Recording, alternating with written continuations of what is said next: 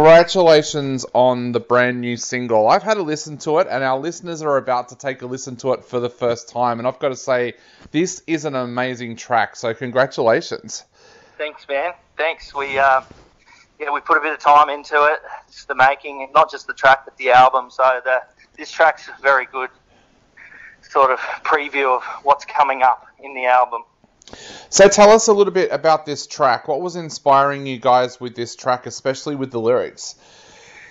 Lyrically, I sat on this track for a while.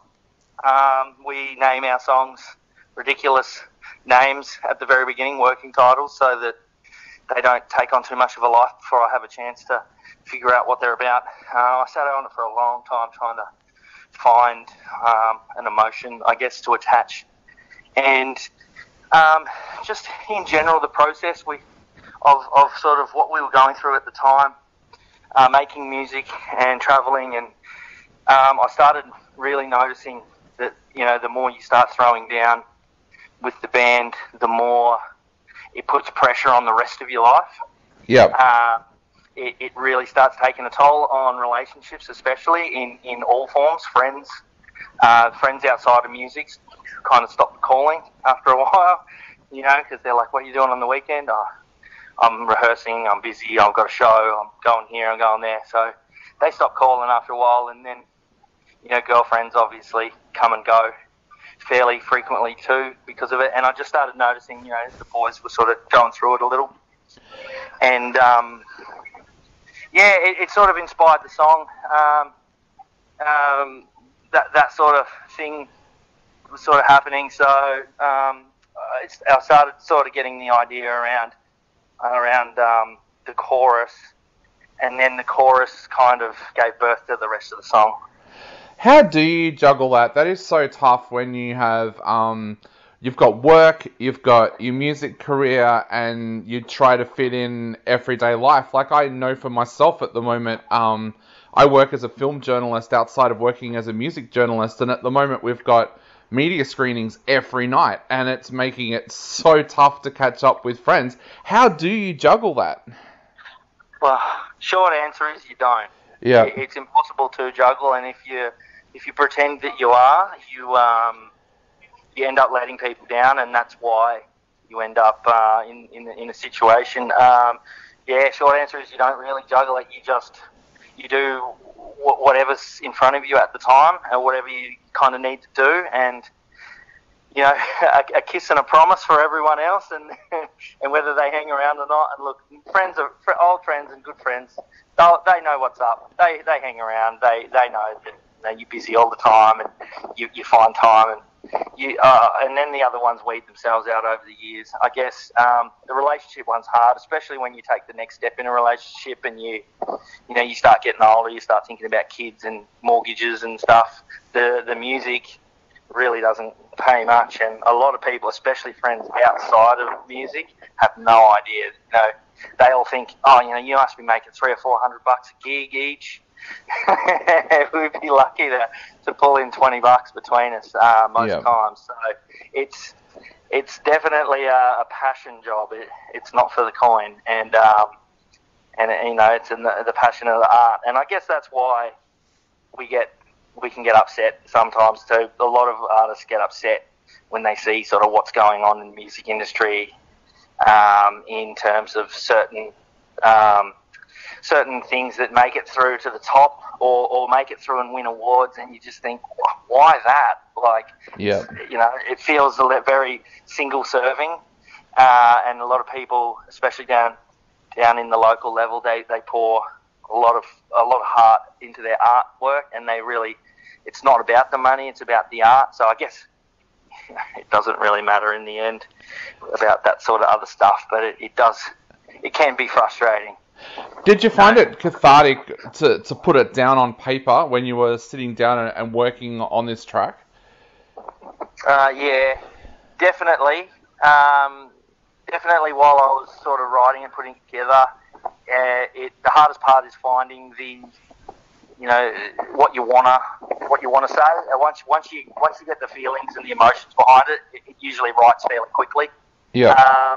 And then, honestly, once you've done with it, it kind of goes off into the universe. And even listening back now, it doesn't really sound like it sounds like its own thing. It's really cool to see a song sort of become its own living thing. Definitely. And you guys have put together a whole album. Was that difficult with everything that's been going on over the last 18 months, 2 years, because we were in and out of lockdowns and things like that? Or did that actually give you guys a chance to work on your music? It was hard. We started working on the album actually before all the lockdown stuff happened, and we luckily got the lion's share of it done. We've actually been finished and sitting on it for quite a while. Due to the lockdowns, we weren't able to really do much with it.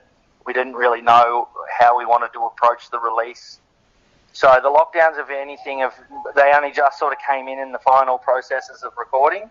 And then they've been more of a hamper on us doing, like, having any shows and releasing. Obviously, at the local level, you want to be doing shows when you release.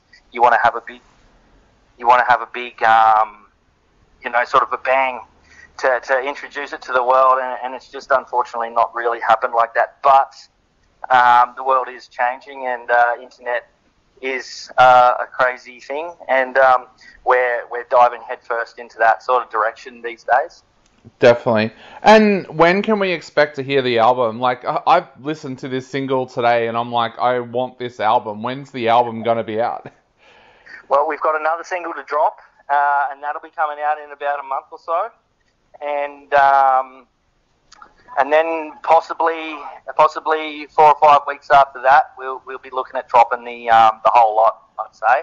Awesome. But I haven't got an official date yet. We're sort of figuring it out, and we're seeing what we can work out in between now and then as well, in terms of any shows and that sort of thing. Yeah, that was actually my next question. What are your plans now? Everything's opening back up. Are you hoping to get out there and do some shows after the holiday period?